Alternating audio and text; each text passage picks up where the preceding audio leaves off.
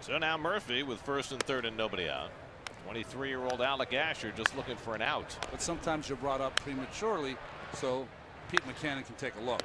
The 11th pitch of the at bat to Murphy, and he hits this one deep to right center field. Bogusevic goes back near the wall. It's out of here.